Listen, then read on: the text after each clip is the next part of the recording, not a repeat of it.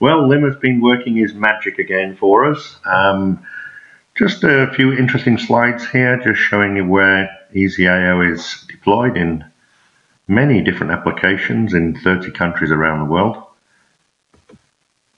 As you can see, very nice.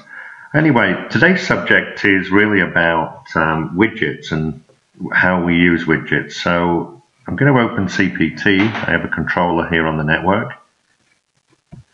And what we've created is a widget called an adapter widget, which uses JavaScript, and it acts like a wrapper, so you can bring in other parties'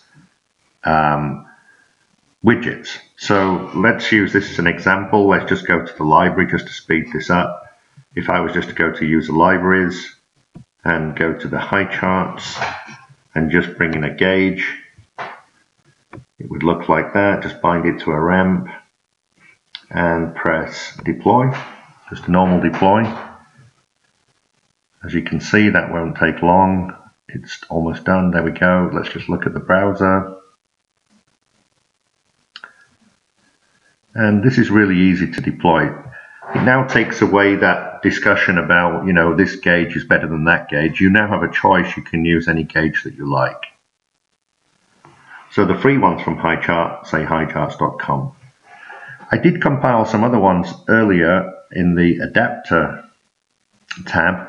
And here you can see all kinds of different widgets done the same way, including live video. You'll probably hear the sound in a moment. There you go.